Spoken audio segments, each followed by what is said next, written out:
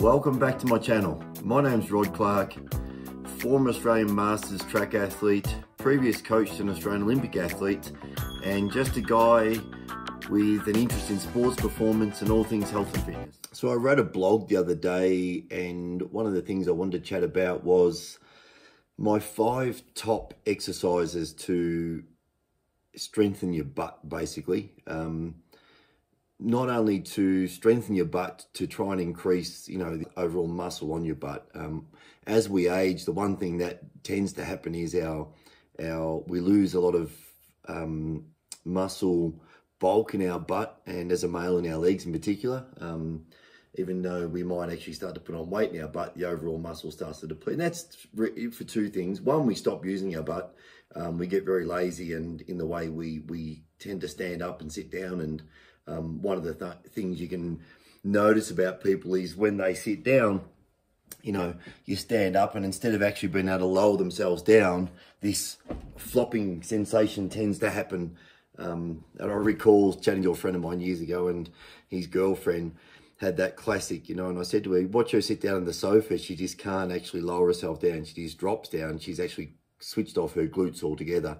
And it becomes a problem with a lot of people. I've got an athlete at home I used to work with, a very good athlete. He actually went to the Olympic Games in the Winter Olympics for Australia in the bobsled team. And he's, got a massive butt. His glutes are huge. And he still can't switch one side on. So we get these triggers that actually turn that off sometimes. And the firing, the correct firing sequence actually starts to switch off. So it's also something we need to work on. But look, I'm not going to ramble on about this too much. I do have a post which I'll link to below, which you can actually go and read in more detail. But just quick 5 exercises, and I'll post some links to some videos of these. Not my videos. I've actually gone around to YouTube and picked up some people that I follow and just other videos that have done a good job explaining these exercises. But number 1, the reverse lunge.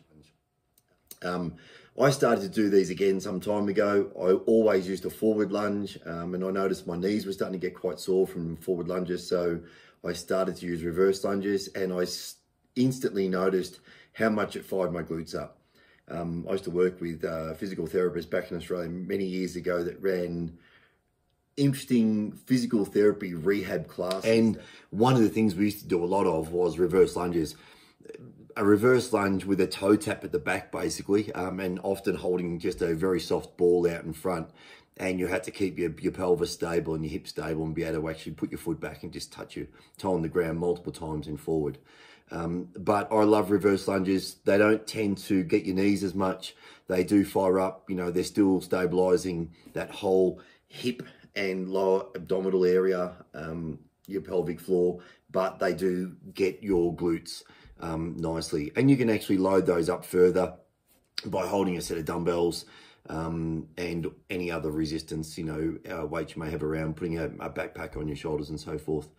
The second one, which I've listed here, is the single leg glute bridge. For those of you that don't know what that is, it's a pretty simple exercise. It's, technically laying on your back, feet bent, flat on the floor, knees bent, sorry, with your feet flat on the floor, lifting one leg up in the air so it's out straight, and then bridging up with your hips into a position so your hips are coming up off the floor. And you're just repeating that, multiple times on each time. If you can only do 1, you can only do 1. If you can do 30, you can potentially do 30. Again, I'll link it to a video on that, or someone giving a good example and talking through that quite well. Squat jumps is another one I love. And I just gave this to a friend of mine the other day. The athlete I was speaking about, he's having some problems with his adductors at the moment.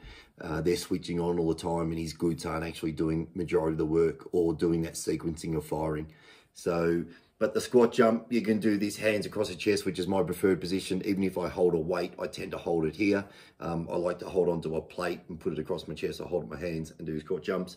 And it's that explosive movement. You're dropping down, your hips are going quite low, you're pushing back up. The one thing that most people make the mistake when they're trying to do these is their knees actually collapsing with on that push movement.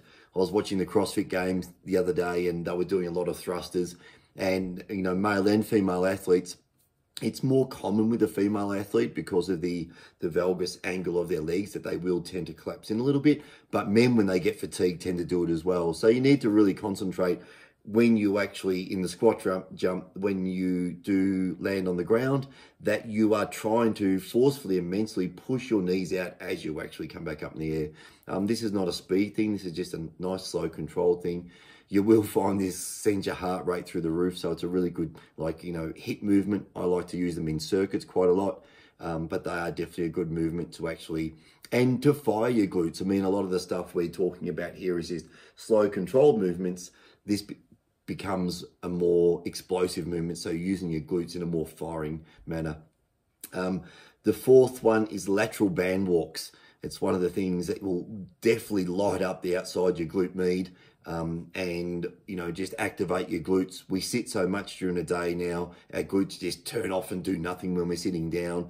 And a lot of people, when they walk with their hips pushed so far forward, so their glutes actually deactivate. They've turned their lower core muscles off, and their abdominal muscles and the pelvic floor. Their hips are just dropped forward, and their glutes just become floppy and soft.